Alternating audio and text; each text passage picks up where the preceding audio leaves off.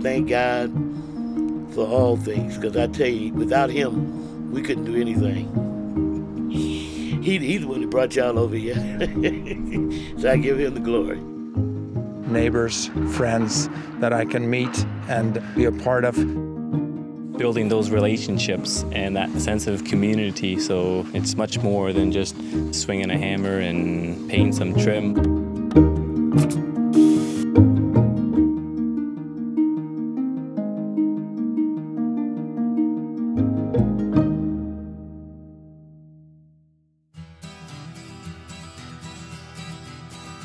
From Colorado to Maryland and Saskatchewan to New York, student and youth service was strong throughout 2015.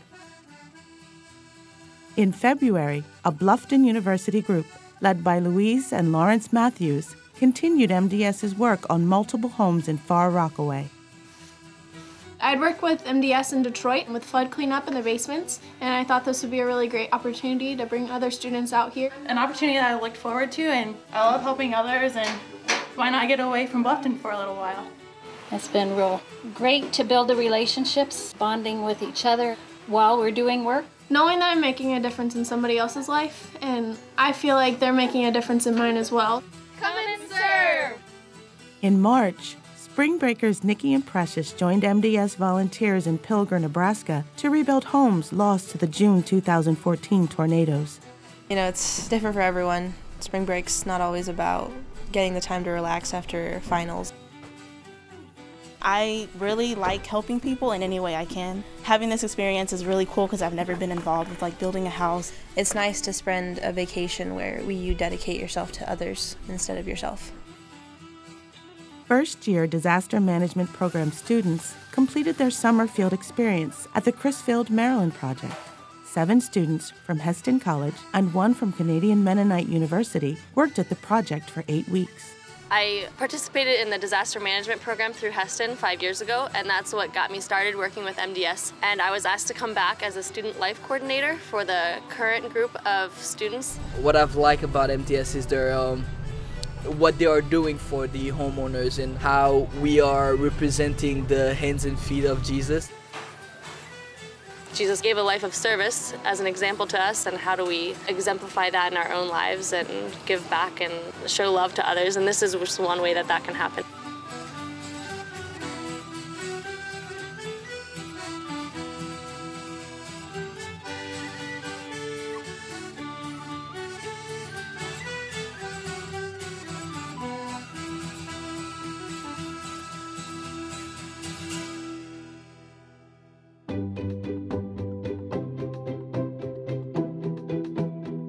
In late July, at the Mennonite World Conference Assembly in Harrisburg, Pennsylvania, songs and prayers rang through the buildings, while outside, people could hear the ringing of hammers. Assembly attendees had the opportunity to volunteer time to help frame 2 homes through MDS's Partnership Home program. Sometimes all you want to do is give up. But there are other people all around the world that won't let you and that will try to give you hope. We've heard of MDS for years, and we like to bless others just as God has blessed us. I always think that MDS is doing a wonderful job, so I feel that I should contribute as well. It's an opportunity for the church to minister this way to the people who are in need. It was the start of somebody's home. I build a house. I'm part of it.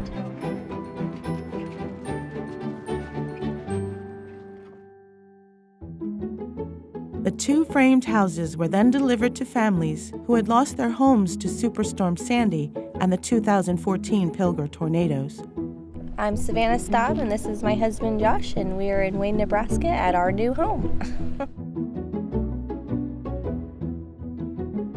Been an 8-month process. They've been in and out and back and forth, and lots of good hands, lots of good people. It's been a good experience.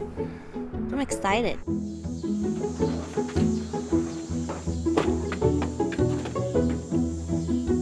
I'm Tina Friesen, and this is my husband John, and we're from Elmer, Ontario. We're in Crisfield, Maryland, helping finish this house up. Hopefully we get it done this week. The Collins families who we're working for, They've been working like little beavers. Everybody gets down there, they go, go, go, go. They don't slow up. They're getting it done. That's good. I got to talk to Mrs. Collins, and she was so excited to move in here. She was telling me that this is the best looking house in the area. From Alberta to the Gulf Coast states and New York, MDS celebrated project closings and dedications. On Thursday, April 2nd, in far Rockaway, New York, homeowners, MDS volunteers, and partner groups from the community sang praises and gave thanks to God for the hundreds of volunteers who came through their community over the past 3 years, rebuilding homes after Superstorm Sandy. As MDS wrapped up the last few homes of the 155 projects completed in High River, Alberta, the town gathered to celebrate the community's return. The mayor and local partner, the Canadian Red Cross, were among the many thanking MDS for their help rebuilding.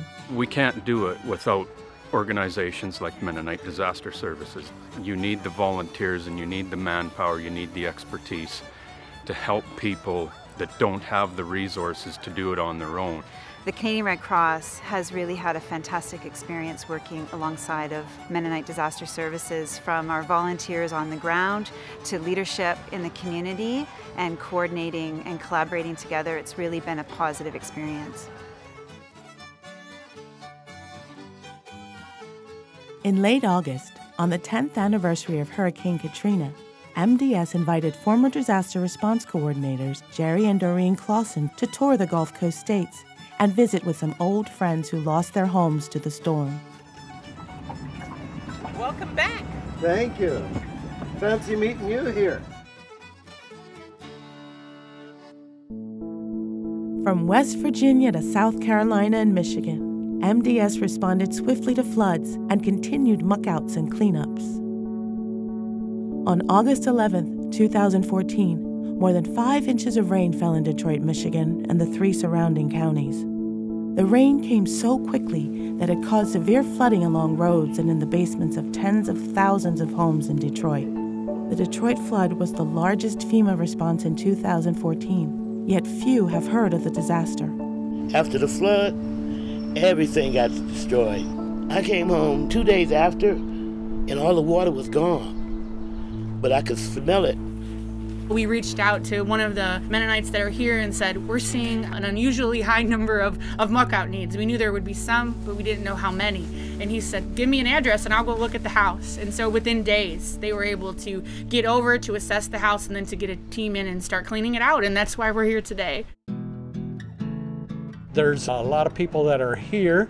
Southern Baptists are here. The Methodists are here. All hands are here. Salvation Army is helping to provide food. The Red Cross is here. We are here, Mennonite Disaster Service. So it's really a group effort.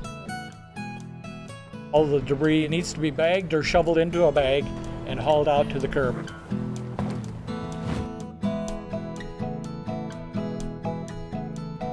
There's a lot of need here, and even before the flood, there were a lot of people that were struggling, and so the flood just made that even more difficult.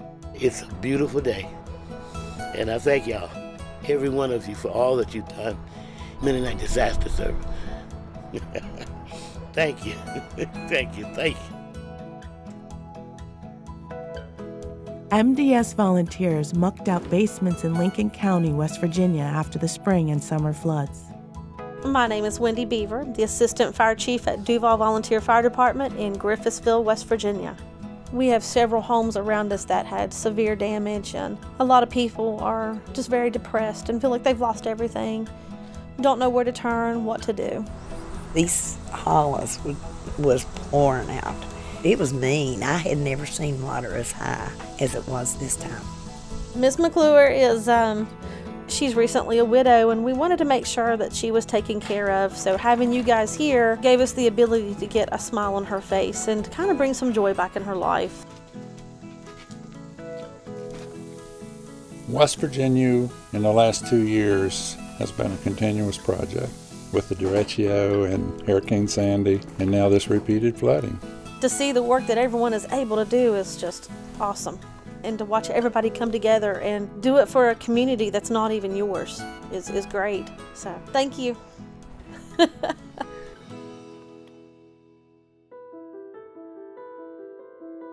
In early October, historic rains fell on an area of South Carolina stretching from Greenville to the coast, breaking dams, washing out roads, and flooding many thousands of homes. The affected area was estimated to be 150 miles by 60 miles. I came down and water was coming through both doors, just gushing through both doors. Before we know it, the water was at our knees. Get out in the front, step out on the porch, and come down here in the ground. The water was at over my chest. It was just devastated.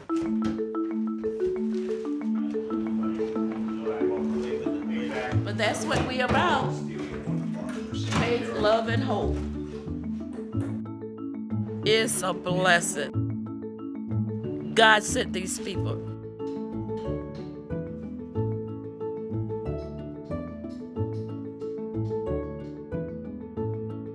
After the success of the 2014 West Virginia bridge build, MDS returned to begin a series of driveway bridges in Lincoln County that were washed away by the April floods.